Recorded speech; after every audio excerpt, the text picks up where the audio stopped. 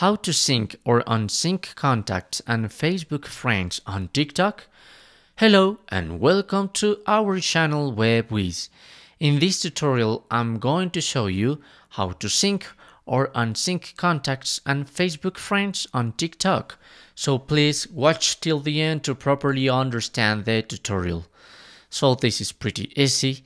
First of all, you must go to your profile. Then click on the three horizontal lines on top of your screen and now go to settings and privacy.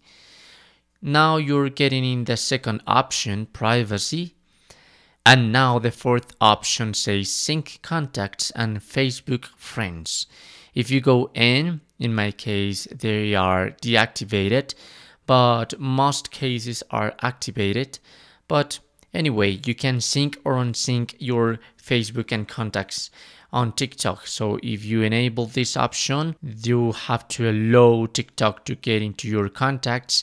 And in that way, your contacts are going to be able to find you by your number, by your phone.